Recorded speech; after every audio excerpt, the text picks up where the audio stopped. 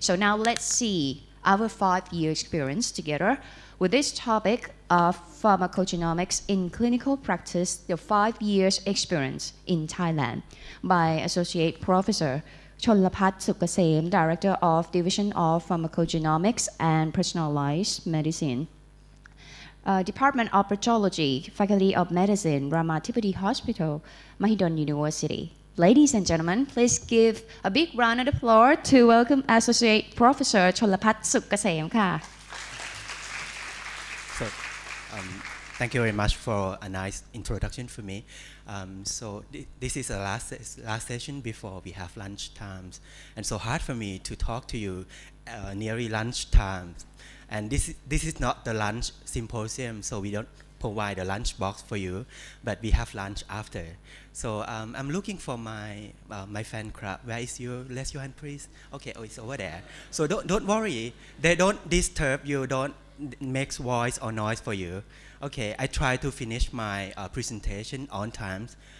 So today, ladies and gentlemen, it is my great honor to stand before you today to talk about the how can we translate the clinical research from pharmacogenomics into the clinical practices. And I will share you what is a clinical issue that should be considered when you implement the pharmacogenomics in the clinical practices. And also, I will conclude you about the key elements, how to succeed to implement the pharmacogenomics in the clinical practices as well.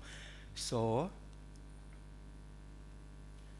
as we may know that pharmacogenomics is a study of human genes that involve with drug response, and it can be categorized into two groups, the efficacy and ADR, and so that why pharmacogenomics is a three main components between human genes, drugs, and response from that drugs. And so as we know that drug response is come from pharmacokinetics and pharmacodynamics. So that's why US FDA categorized the pharmacogenomic marker into two groups according to pharmacokinetics and the pharmacodynamic involvement. For example, like these tables. And so in Ramathipati Hospital, we was well established the pharmacogenomic research in 2004, and in 2011 we was well established the pharmacogenomics in the clinical implementations as well. So we try to proof of concept how can we do bench from bench to bedside, from research to the clinical practices. And so now we are now ongoing to do the research, but our research is come from the clinical problems. So that's why it's a cycle of the research and clinical implementations. And in Ramathipati Hospital, we set up the division of the pharmacogenomics and personalized medicines, which is belong to the Ramathipati Hospital, Mahidol University, and in our laboratory is located in the new building of Ramathipati Hospital, which is called Somdet Pateparat Medical Centers. At the 4th floor, for the laboratory of the division of pharmacogenomics and personalized medicines, we have 3 sections that work together to try to put effort to implement the pharmacogenomics in the clinical practices. The first, the first one is a pharmacogenomics lab, which is a genotyping core labs. And the second one is the therapeutic drug monitoring and enzyme activity, especially for TPMT enzyme activity. And the last one, I think that this section is the most important, how to implement the pharmacogenomics in the clinical practice, which is called pharmacogenomics clinic. And so the 3 main sections that we work together to put for the implementations. And this is a sample of our test.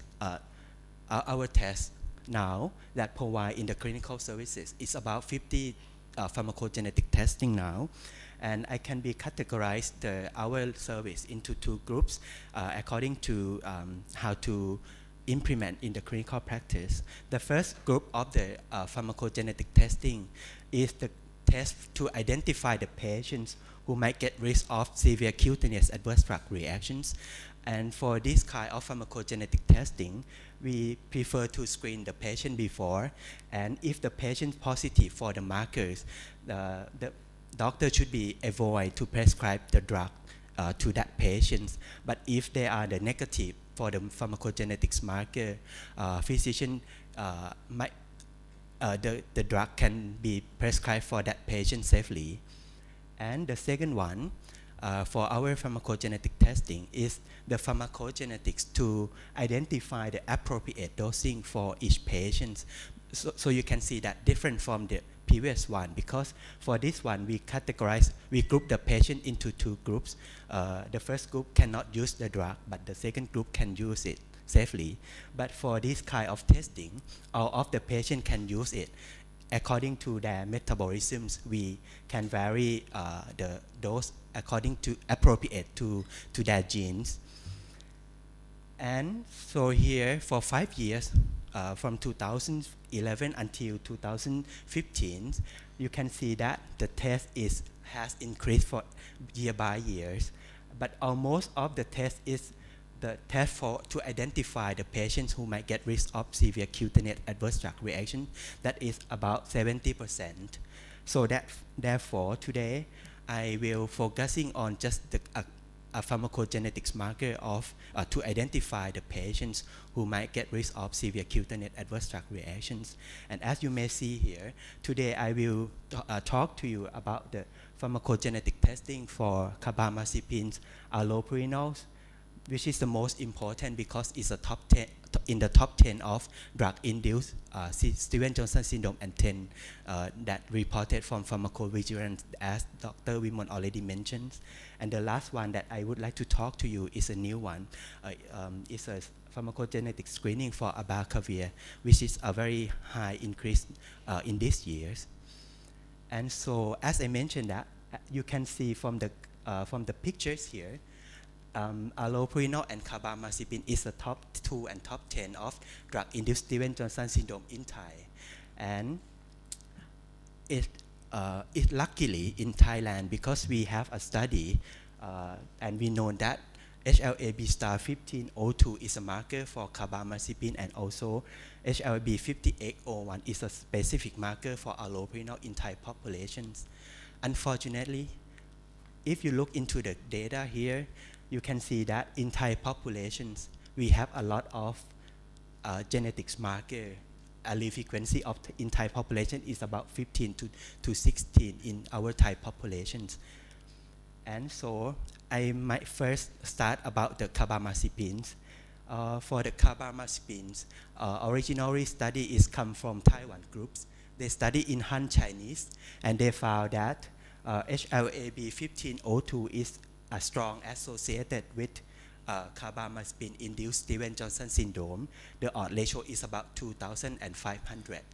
And so by Professor Chung, who sit between Professor Wichita and here. And so after that, Professor Wichita do the replication study in our Thai population to confirm that HLA-B star 1502 is strong associated with carbamazepine-induced Stevens-Johnson syndrome in Thai. And therefore, this marker can be a screening testing for our Thai populations.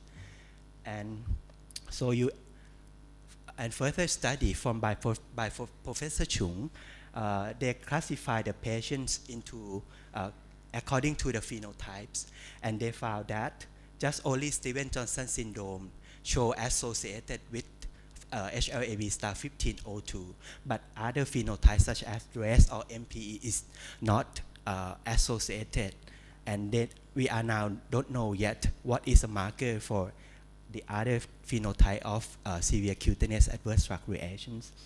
And so for the implementation of pharmacogenetics, the clinical issue that should be considered that the phenotype specific of HLA-B star 1502 for carbamazepine induced scar. And I have one experience to our case study. This female got carbamazepine induced DRESS, and also physicians would like to use this marker to confirm that her diagnosis for carbamazepine-induced scar. And so she sent a sample to us, and when she got the result, and actually she expect that she will get a positive for HLA-B star 1502. But when we send the result to her, and she called to me that, so I'm so disappointed for your test because it cannot be positive for my case. So that's why I have to talk to her that when you look into the data that show the true one, the right one, HLB star 1502 cannot identify the patients who might get risk of carbamazepine-induced stress from the research. Therefore, we can say that it's phenotype specific. And after that, we got another case study. This case study already, actually, they screen for the patients before prescribe carbamazepine for these patients. And this patient got negative for 1502. And after that, she got dressed after 14 treatment. So therefore, we revised our report according to that case because we know that the 1502 cannot identify the patients who might get risk of dress. So in the report, we clarify what is a limitation of the pharmacogenetic testing query. And but however, when you look into the pictures here, this is the data from pharmacovigilance. Carbamazepine-induced stress is very rare in Thai populations. And I already asked Dr. Vichitra but she said that she never found the carbamazepine-induced stress in her cohort. But in Bangkok zone, we found 2 cases now. And I can confirm that it's very rare cases for carbamazepine-induced stress for our Thai populations. And another issue that should be concerned when you implement the pharmacogenetics in the clinical practices, because when you look into the data, you can see that 1502 is a positive for a specific population, for example, like Han Chinese, Thai, Indian, Malaysian, Singapore, and Malaysia. But for other Asian populations, such as Japanese, Korean, European, and Caucasians, they have a different marker. And so one of my experience, I got a sample from Japanese populations who admit at private sector hospital in Thai populations. But the clinician don't know about this information. They send the sample to test 1502 for these patients. And when I look into the names and I found that it's a Japanese name, so I called to the physician that if you screen for 1502, it might not be useful for this patient. It cannot identify the risk of that patient. So that's why we change the test. We customize the test according to the ethnicity for the carbamazepines. If the patient is a Japanese, we do the testing for HLA 3101 for that patient. So when you look into our request order, we encourage the physician to identify the ethnicity for their patients as well. That can prevent the missing of the pharmacogenetic testing as well. And so the issue number 3 that I would like to talk to you today, as we may know that 1502 is a member of HLA-B75 and in the family of HLA-B75, so you can see that they have another HLA-B allele that can be a risk factor, a risk marker for carbamazepine-induced stress. Because from a study by Professor Hung, who is wife of Professor Chung, her found that another gene marker can be a risk factor for carbamazepine-induced stress by in vitro study. And so I might be concerned about the pharmacogenetic testing because now the pharmacogenetic testing for 1502, they have 2 kinds of testing. The first one is a specific marker. If you do the specific marker, you can identify the patients who positive or negative of 1502. But if you do another kind of test, which is called HLA-B genotyping, you can see the genotyping of that patient. And so from case study, I found from one hospital, these patients already done for screening of 1502 specific marker, and that time they got a negative result for 1502, and they prescribed carbamazepine for this case, this patient. And 14 after treatment, this patient got Stevens-Johnson syndrome from carbamazepine. When we look into the HLA-B genotyping for these patients, we found that this guy carry 1521, which is the member of HLA-B 75. So that's why I encourage to use HLA-B genotype instead of a specific marker, because otherwise you will lose this guy from your prevention. And in 2014 in Thailand, so as we know that 1502 is a specific marker for carbamazepine in our Thai populations. So in 2014, we implement the pharmacogenetic screening of 1502 before prescription of carbamazepine. This is the data from our labs, and so we found that negative of HLA-B 1502 in our Thai population. We never seen carbamazepine induced Stevens-Johnson syndrome from our cohort, but for another group of patients, we found that some of patients is about 13%. They carry HLA-B 1502, and from these patients, 7 patients was prescribed the alternative drugs, and one of alternative drug that physician use for these patients is oxcarbamazepine. And this patient got Stevens-Johnson syndrome after. And another cases, the patients who positive of 1502, but they was prescribed for carbamazepine. And I will talk to you in the details of these 2 studies later. But so this is very sad story for our Thai population. Even we already screened the patients, and we found that they carry the marker, but carbamazepine will be was prescribed for such patients. So first one, for oxcarbamazepine, as we know that oxcarbamazepine is a similar structure of carbamazepine. When the patient get oxcarbamazepine, oxcarbamazepine will metabolize in their patient's body to be carbamazepine structures. So that's why carbamazepine and oxcarbamazepine share a pharmacogenetics risk factor. 1502 can be a marker for oxcarbamazepine as well. As you see that the odds ratio of oxcarbamazepine and 1502 is about 27-fold. So oxcarbamazepine might not be a good choice for the patients who carry 1502. And so as you see in our pharmacogenetic cards, so from this case study that we got a Stevens-Johnson syndrome from oxcarbamazepine. Therefore, we revised our card to identify for the pharmacogenetic interpretations in our patients after we do the screening, that if the patients carry 1502, they might get a high risk of carbamazepine and oxcarbamazepine as well. And as I mentioned about the sad story of that patient who screened for 1502 and positive, and she got carbamazepine after. What happened in that patient? Because when they do the screening, the patient was admitted at IPD wards. However, when she come to follow up at OPD wards, in that setting, they don't link the information of the patients between IPD and OPD. So that's why physician who in charge at OPD wards, they don't know that this patient is a 1502 positive. So they prescribe this physician prescribed carbamazepine for these patients.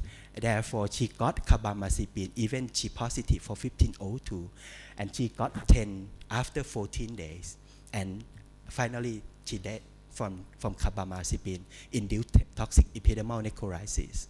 So that's why I would like to how can we solve this? So in that setting, we go to that setting and talk to them and let them define a stakeholder, who is a stakeholder for pharmacogenetics testing in the clinical implementation. The first one is a clinicians, pharmacists as well, and also the laboratory as a method, and also patients. They can prevent themselves. So that why, so after they do the define stakeholder, they already define the stakeholder and they define the role of each stakeholder well, and then set up about the flow of communications, and also electronic health record might be useful for this case study. And also pharmacogenetic card and personalized medicines can be a tools to prevent the incidents. And so when we do the screening for every case, we develop the personalized report for each patient and also the pharmacogenetic card. And in that case, when we talk into that hospital setting, all of the report and pharmacogenetic card is still deposit in the IPD card. They don't distribute to the patients as we expected.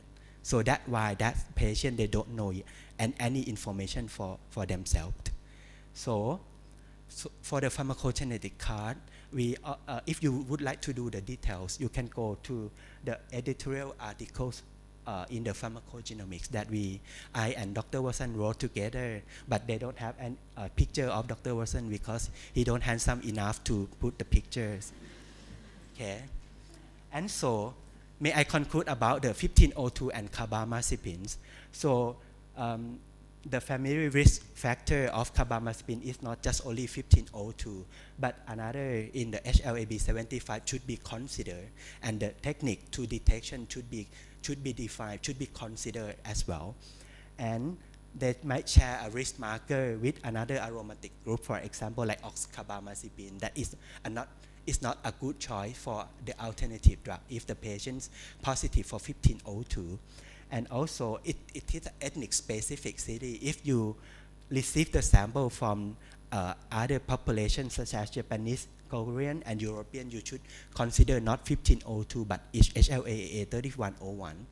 And phenotype specific should be communicated for the patient and physicians.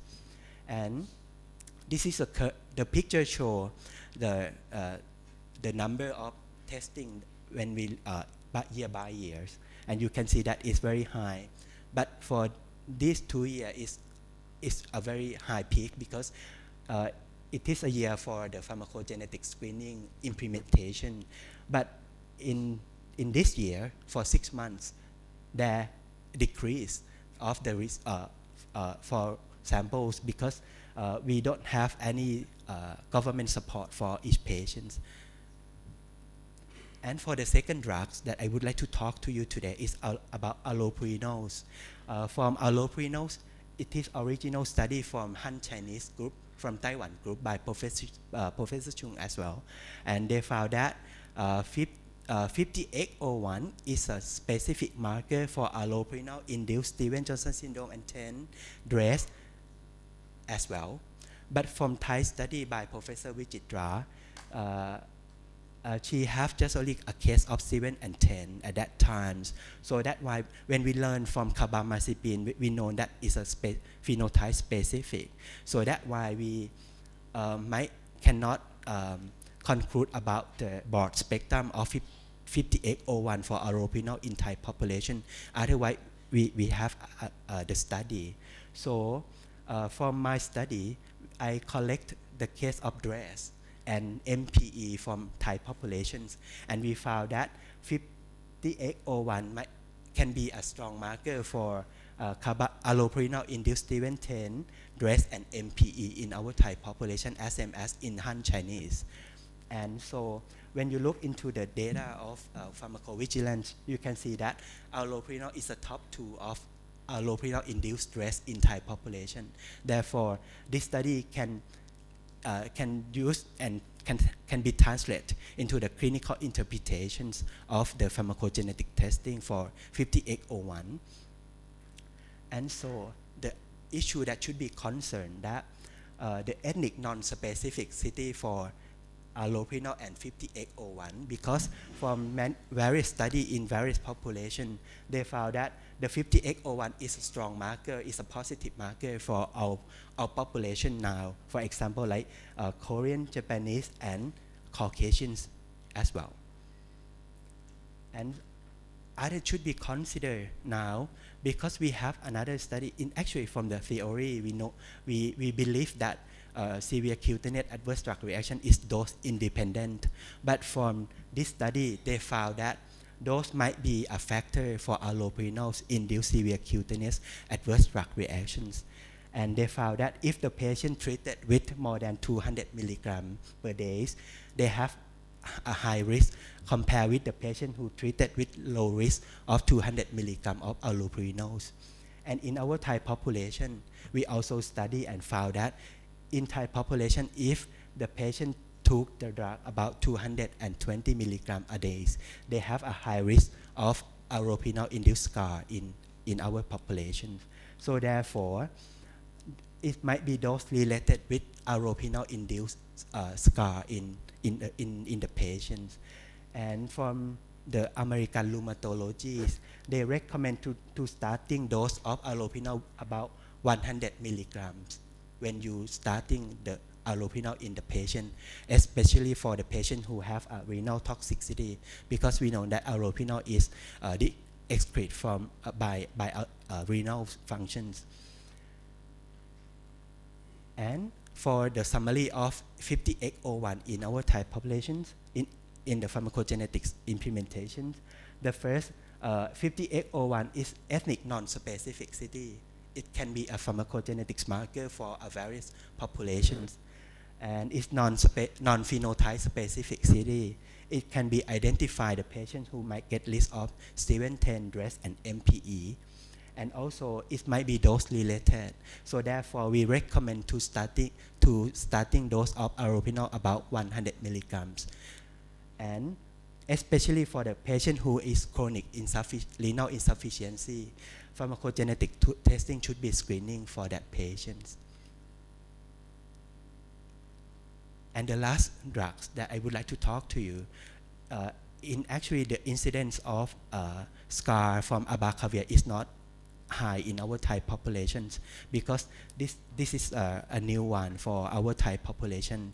And from the guideline, it is the alternative choice. It is the second choice of HIV treatment in our Thai populations. So as we may know that HIV staph 5701 is a specific marker for abacavir from Caucasian study.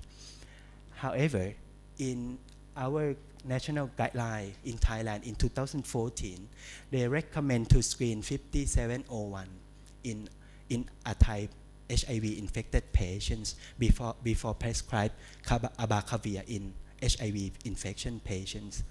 So when you look into the prevalence of 5701, it's about 3 to 4% in our Thai population. It is not so high. However, in these years, the National Health Security Office required the pharmacogenetic screening for abacavir before prescriptions of these drugs from the patients.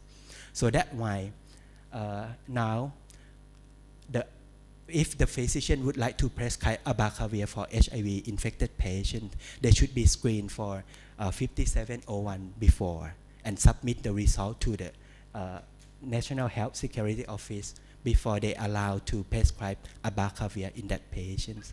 And so that's why in this year, just only 6 months, you can see that the trend of the sample received in our lab is very high. Just only 6 months if compared with the last years.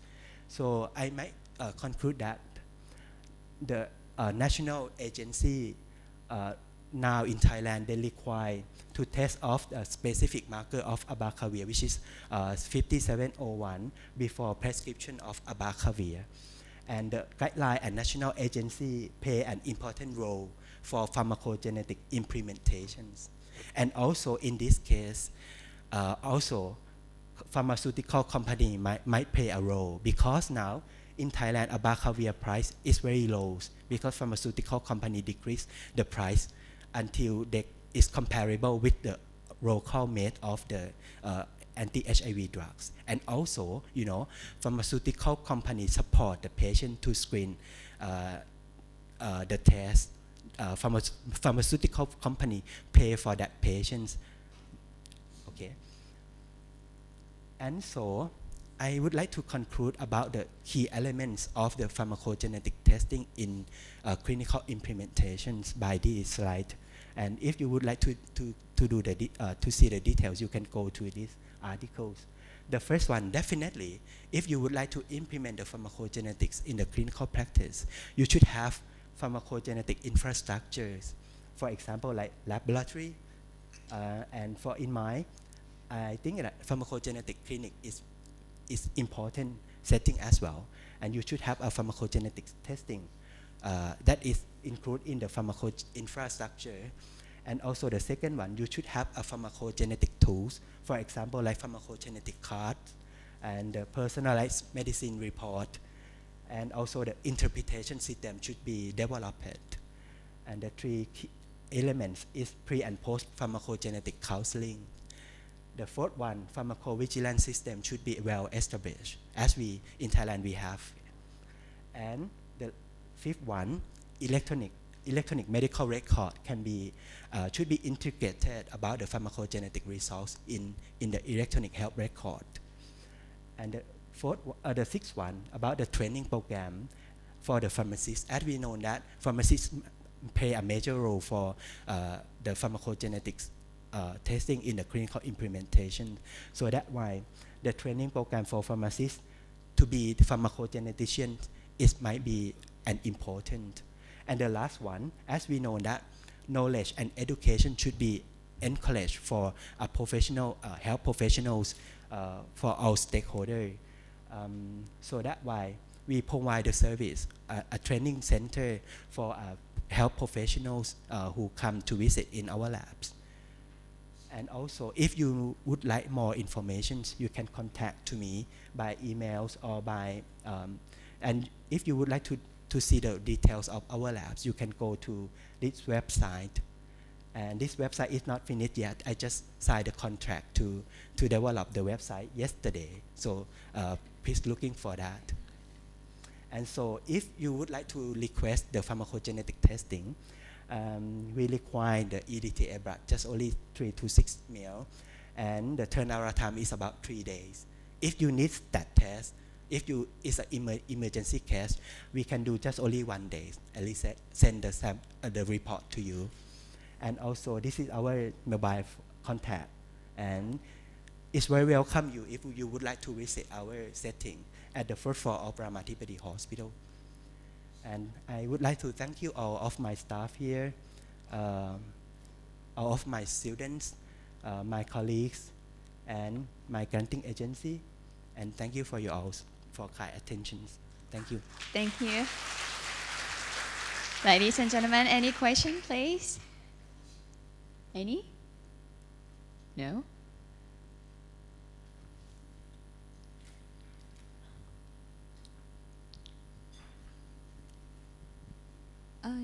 I just want to thank Dr. Chonlaphat for very nice work that he has been done from transforming the knowledge that we got from the bench to bedside. Seem to be very successfully. But as you see from his presentation, even though we have the pharmacogenetic test, there are some limitations of pharmacogenetic tests. For example, of HLA 1502 or HLA 5801. Some of the tests has ethnic specificity.